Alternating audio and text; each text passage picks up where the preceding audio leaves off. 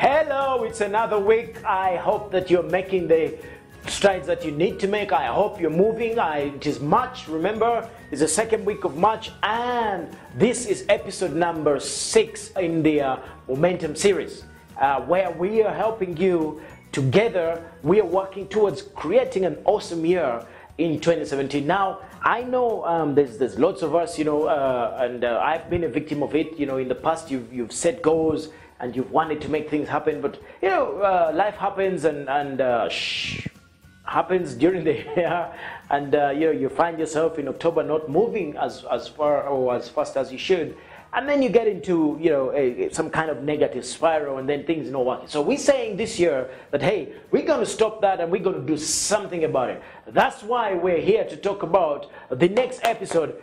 As you move towards your goals, it is inevitable you're going to have to deal with toxic and or negative people. Now, there's nothing that can be as nothing as big an obstacle as having people who are close to you and yet they're negative, they're toxic, they put you down, and and they just don't get it. They don't get what you're about.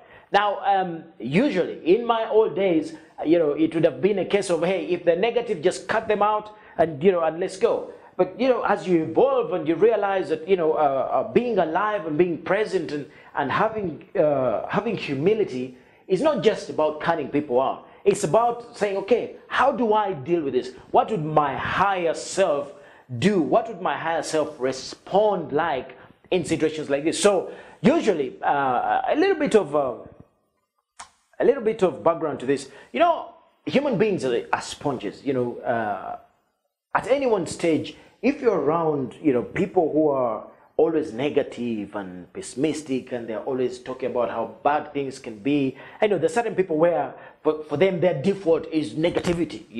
All the time it's something could go bad. Even when you're having a blast, they're always thinking about, oh, it could rain now. Oh my God, supposing it rain, and you're thinking, dude, just have a blast. So toxic people are those people who are always having something wrong, and they're bringing your energy down.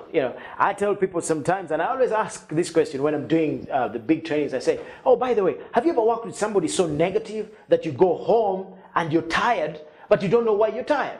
You're tired not because you worked hard, but you had to deal with some negative energy coming from somewhere. So pessimistic or toxic people are those people who have the ability to infect you with their toxicity, that it affects your ability to be alive, to be present, and to serve, and to have a great mood. Remember, happy people perform better. You got to have enthusiasm. You got to have life to be able to perform, to serve, to do what you got to do. So today we want to talk about what do you do about these people. Now remember, life is short. You can't spend your time with people that are negative all the way through. No, you got to deal with that.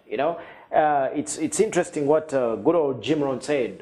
God rest his soul in peace. He said, you are the average of the 5 people that you hang around with.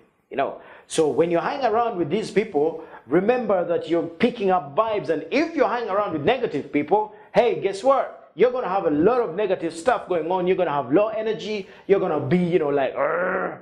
Okay? So today I want to share with you 7.5, and I call it 7.5 ways to deal with this situation. Why? Because one of them is half, because it might be repeated along the way. But before I do that, I need you to think about this. You don't need to live like a person who is living on somebody else's mercy. God did not create us to live unhappily. God did not create us to go through life in a negative way. No, God created us to be alive, to be present, to serve, to make a difference. And you can't do that if you're negative, if you're always, with people who are bringing you down. And, if we're going to talk about the types of negative people, now, let us just categorize them, okay? There's this category, for example, those of you who are employed, there's people like your bosses or your colleagues or, your co-workers, They could be the negative people. They could be the ones who are depressed all the time. They could be the ones who are addicted to the wrong thing, addicted to food or to anger or to pornography or whatever. All that is toxicity, okay? There could be some of those. And then the second one could be, if you're in business, it could be your clients or your customers. I remember a long time ago, I had a client, I just could not wait to finish the deal. I just could not wait. Why? This man was so negative. It was unbelievable. And I could not help the guy. And at the time I was not as well informed as I am right now. So it was really hard. I just wanted to always get in and get out, get in and get out. And much as we did a great job, we could have done even a better job if we had, if I knew how to deal with that at the time.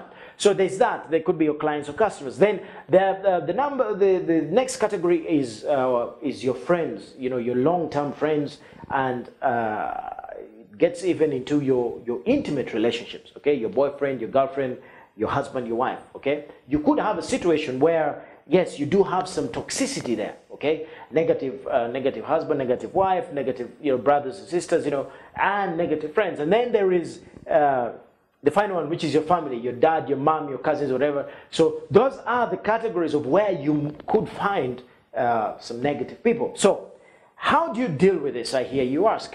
Now, like I said, long time ago, the first thing I would have said, get rid of him, okay? However, this time there's a better way, okay? Because like you say, nobody is born negative.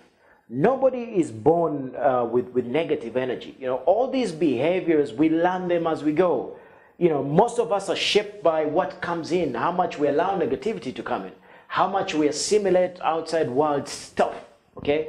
Nobody comes out of his mother's womb and they're, boom, I'm angry. No, okay? This stuff is learned along the way, and anything that is learned, we can unlearn. Okay, so the first thing that we must do as we prepare to deal with this is we must take charge of our life responses. Okay, you must take charge, because if a negative person comes in and every time they're coming in, you see them like, oh damn, now he's going to spoil my day, and then spiral. No, who is in charge? Come on. Who is in charge of the way you're going to respond? Who is in charge? You cannot, affect my mood unless I allow you to. A minute ago, I almost snapped at one of my colleagues, and then in a minute, I went to the flash. I said, dude, you're going to teach something shortly, and you're not practicing. And then I was like, okay, why am I reacting like this? Okay. Why? Because I was not being in charge. So I took charge and said, okay, there's a reason why this has happened. So take charge, if there are going to be negative people around you, you decide how you're going to respond. Now I hear some of you saying, coach, you don't know, I have some really negative dude. You just can't stand the guy. Yes, you can stand, but you have the ability to respond in a way that empowers you. It is just about you taking back the power to know that you're in charge. Every time you say, oh, this guy's energy affects me, that means you don't have power over your emotions. Robin Sharma says, hey, you got to have personal mastery to have life mastery. Okay? Now, if you cannot master the way that you respond to situations in life, hey, that means that, every little thing is going to throw you off. Now, we want to make 2017 epic. You got to stay grounded. You got to be in charge. People are going to come with their SHIT, excuse the language. But guess what? It is your job to say, I'm not taking some of that. Okay? So number one thing, and this comes from what I've learned in all these years of personal development, you got to take charge of the internal world before you can make a difference outside. So now we're saying you're taking back your power to say, okay, I am going to respond, not react, okay? Your life is about responding effectively. Response means you have power to do something about it, okay? So, number one, take charge. Number two, always, regardless of the situation, take a breath and say, why does this person behave this way, and why do I always respond this way? Okay? Now, I say that because from experience again, there's a time in my younger days I used to work with a gentleman, and this guy was the most fantastic, technically wonderful person when it came to executing the job. But he was so antisocial at the time that it was unbelievable. He didn't want to pick up the phone. He didn't want anybody coming to the office. But when it was just the two of us, he was amazing. We would go and have a drink in the bar, and he would be the guy buying. But when we went to work, boom, it was so negative. It was, you know. And eventually we had to part ways because it just could not work in that environment. But I've since gone on to learn that if I had taken this and asked myself, why does this guy behave this way? Why do I respond the way I used to respond? Asking that question would have given me better answers. Why? Because, you know, people do not do what they do because they just wake up and want to be negative. No. People do what they do because there's a reason behind it. And asking that gives you the ability to find a way to help, to find a way to support, but also find a way to understand and appreciate. You know, if somebody is totally negative all the time, there's a reason why they do it. That doesn't mean it's okay. No, okay, they're still negative, they're still pessimistic, they're still an ass, whatever. But understanding why will soften it so you can be a little bit more understanding to it, which brings me to point number 3, empathize with them, okay? Empathize with this person, okay? People have issues. The world out there is hard, okay? You're better off empathizing than snapping back at them. You're better off empathizing than thinking they're an ass because, hey, you're reflecting you, as a matter of fact. So think about it. If you empathize and say, you know what, there's a reason this person is reacting like this, okay? And empathizing does not mean you go put your hand around them and say, hey, you know, I really understand why you're such a whatever it is, you know, and it's okay. No, empathizing is saying, you know what, I appreciate that this person must be struggling with something, okay? And much as the next one is about confronting the situation, empathizing is about putting yourself in a position where it is not about going head on. No, it's about saying, you know what, there's a problem here and together we can find a solution. This person is obviously suffering from something. It's like, you know, these days when people cut me off in the street, you know, before I would have all the fingers going over them and calling them all kinds of things, you know. However, these days, when somebody cuts me up, I say, you know what, they got a problem, okay? And I just go on and it doesn't affect me. I don't lose it. I don't go on and, you know, because those days I would, you know, somebody cuts me up in traffic or whatever, I go complaining, whinging, I get to the office, I'm in a bad mood and everybody else's mood is going to be spoiled simply because some stranger cut me off. Guess what? They're off somewhere, probably having a good time and laughing. They don't even give a damn about me, okay? So empathize. And then next is to have a chat with these people, okay? To have a chat on these lines of, hey, you know, it is not about going and faulting them for what they do.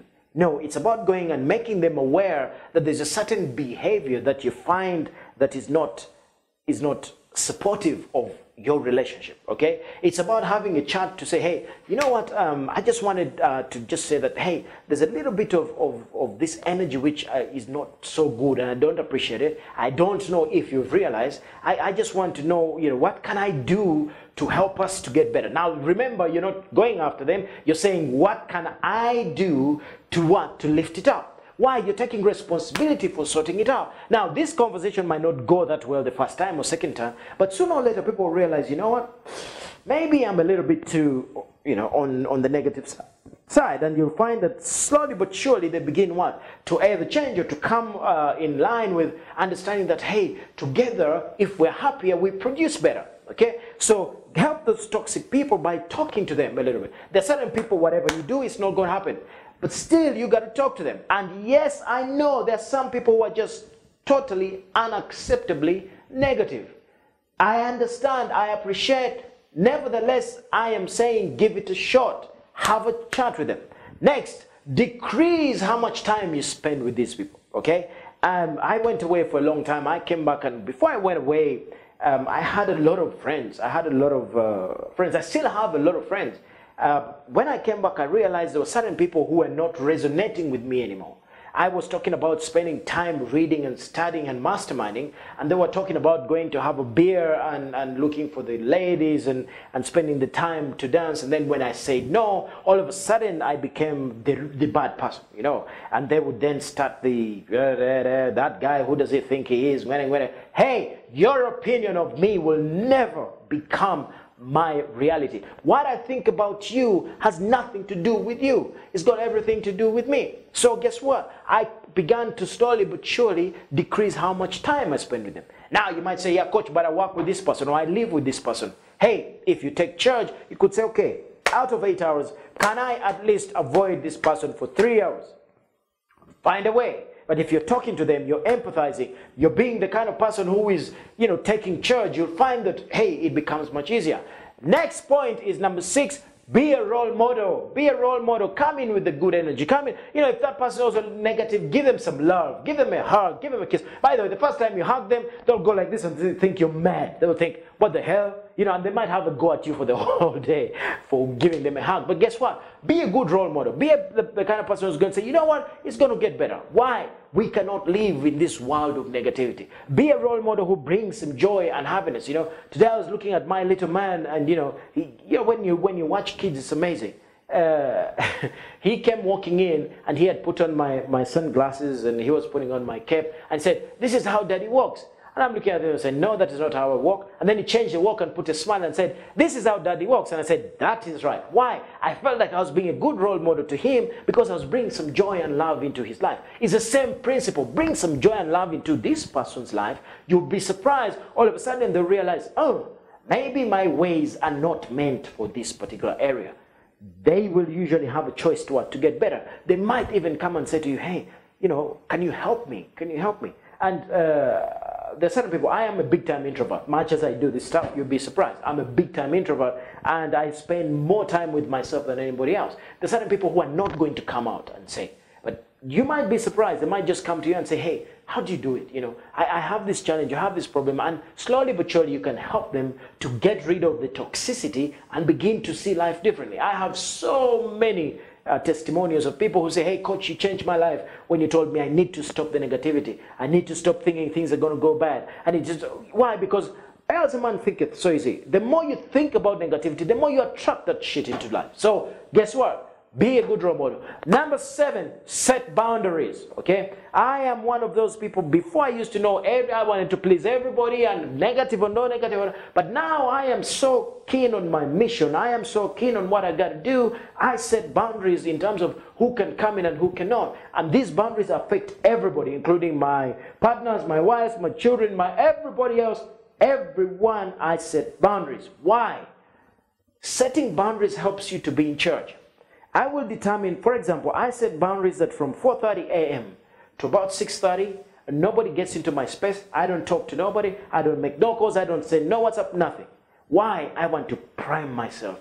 Okay? I want to get myself ready for super day. Okay? Then the next boundaries I set are the certain people I will talk to, the certain people I will only talk to if I must, the certain people where the boundary is that it will only remain a casual chat. We don't take it any further. Why? In setting those boundaries, I protect myself from the negativity, okay? Now, remember that setting boundaries might keep certain people out. My boundaries are set in such a way that they protect me from reacting to things. No, they give me ability to respond better. And then finally, ladies and gentlemen, number 8, always look for long-term solutions. I'll tell you why I say this. Certain people who are going to tell me, "Coach, I'm in this relationship, I'm married to this man or to this woman," and this is where it gets really hard, especially for people in relationships and your husband is a negative person or the wife is a negative person, or you live with somebody or your bigger brother or whatever, and you find that you cannot necessarily move away from them, you can't cut them out of your life. This is what you have to do. You have to find a long-term solution. You got to plan long-term on top of all those things you've done. For example, you might say that, I depend on this person for everything, okay? Hey, maybe now is the time for you to say, okay, if I begin to plan long-term to be independent, to start doing what I have to do, to working on a way to start looking after myself and making some money so that I can get away from the dependency. Okay? It is a long-term solution. But you got to sit down and say, you know what? I am going to plan to stop depending on this person because their negativity is going to kill you. This gentleman is called Tony Robbins, not the Tony Robbins, but another Anthony Robbins. He wrote a fantastic course called Deliberate Creation. He said, if there's anything you can ever do, if it means going and locking yourself away in a room without human beings and remain happy, that's what you have to do if you want to be successful and happy in life. I say that might be a solution. However, we can embrace this and find a way to make things happen. So as usual, my friend, take these notes down, do what you have to do a little bit of journaling, find out where you're progressing, where you're not, give us a shout, give us, I think it's on this side where you can subscribe to our channel if you want more of this stuff, but also share this stuff so that we together can make a difference to other people, can create momentum. And remember, we have Momentum Live coming up. Momentum Live coming up is where we're going to be live. You're going to see Coach himself with another 2-3 coaches, and we're going to be taking this stuff to the next level. We're going to be doing it over a weekend, and it's just going to be epic. We're going to take you to another level. We're going to discuss, we're going to help you to craft everything that you need to do to make sure that 2017 is an awesome year. And as usual, whatever you do, live strong, live with passion, and have the audacity to live life on your terms. Thank you.